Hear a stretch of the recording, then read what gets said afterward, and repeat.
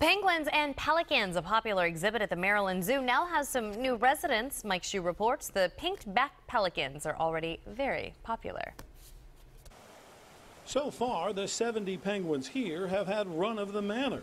In fact, they seem to know that their new multi-million-dollar home is called Penguin Coast. That may explain this reaction when some new neighbors showed up. Not just any neighbors, but bigger, slow-moving neighbors. Neighbors who somehow managed to get fed first. They just look funny. They do. They look funny and awkward, and they are. They are not the most graceful animals. And perhaps it is because they are so odd that they're adorable and captivating. Don't take my word for it. Let's talk to an expert. Yeah, that's weird how they split the rock with their mouth. Adrian Brattle, at 6, is already a keen observer of pelicans. And they pick the rocks with their beaks.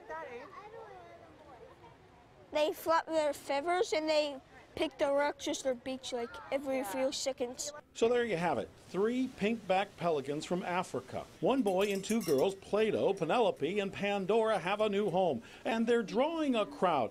And I wonder if the penguins are in any way jealous of all the attention the new neighbors with their pretty pink feet, the pelicans, are getting. They may be content after all because they outnumber them 20-1. And remember, this place is still called Penguin Coast. So they have 3 now. They'd like to get to 6 so they can start a breeding program. I'm Mike Schuh, WJZ Eyewitness News at the zoo. Back to you on TV Hill.